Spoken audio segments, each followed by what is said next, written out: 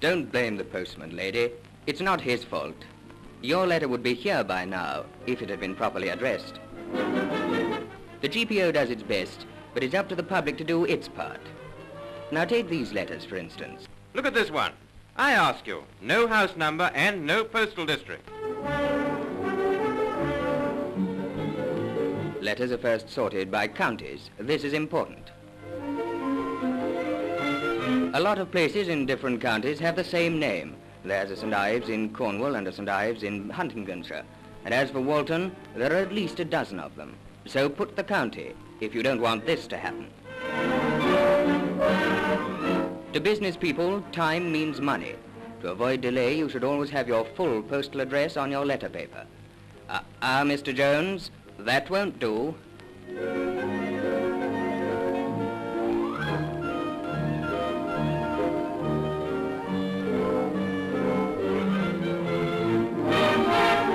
Thanking you, Mr. Jones.